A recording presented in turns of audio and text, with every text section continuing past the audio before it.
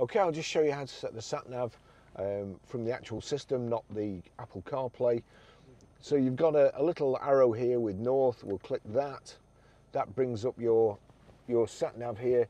You've got menu and so on. If I click menu, you've got my destinations, points of interest, search, enter address, guidance criteria, route and waypoints, but we want enter address. So there we go. We are, that's saying city at the moment, but I'm going to try postcode. So what we need to do is we're Grosvenor Garage, Blackburn Road, Higher Walton, PR. We need to go to numbers now.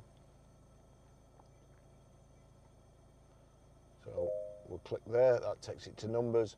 5, 4. We need to go back to the alphabet. It's bringing up suggested postcodes here, but we'll finish it off EA. PR5 4EA, that's it. Now you can click OK there. So OK, asking me for a number. There's no number, so just OK again. Got to agree OK that we're not going to be distracted by that message.